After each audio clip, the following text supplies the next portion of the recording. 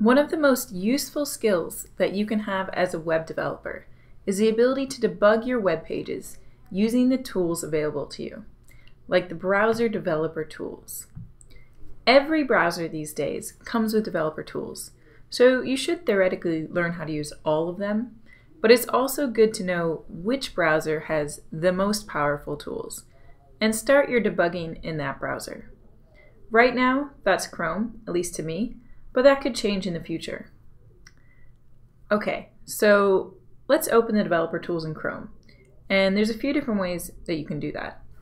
I like to find out what the keyboard shortcut is for my browser and OS and use that because that's the fastest. So on Mac, it's Command-Option-I.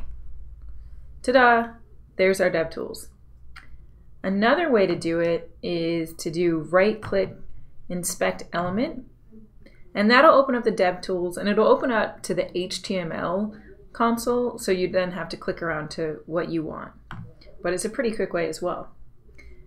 And finally, there's the long way, which is to go to your menu, go to More Tools, go to Developer Tools, and that'll open it as well. That's a surefire way, but it is long, so I really recommend finding out that keyboard shortcut and just doing it over and over and over till you remember it.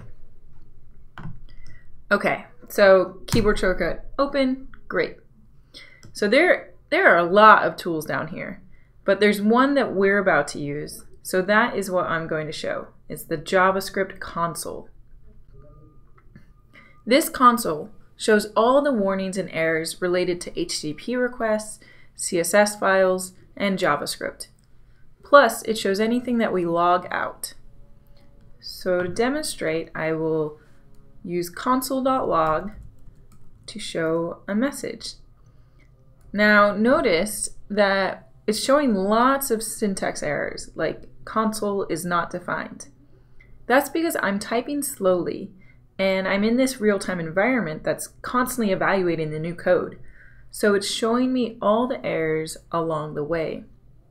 That's something to keep in mind when you're using the console with your web pages here on Khan Academy. You can ignore all these messages here until you're done typing and see what the actual error is. Or hopefully there'll be no error. Presto, the console said hello to me. How very sweet of it. Alright, so there's a ton more that you can do in your browser dev tools, and you should definitely explore them more.